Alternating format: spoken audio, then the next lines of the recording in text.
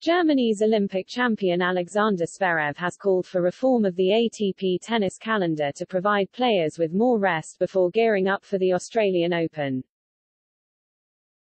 After the US Open, another Masters, a 500-level tournament and the ATP finals then were done at the end of October, the world number 3 told the Bild am Sonntag paper.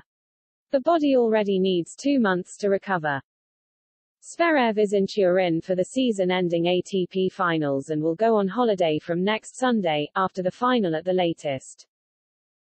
"I'll start again with training in early December," he said of the Australian Open in Melbourne, which begins January 17.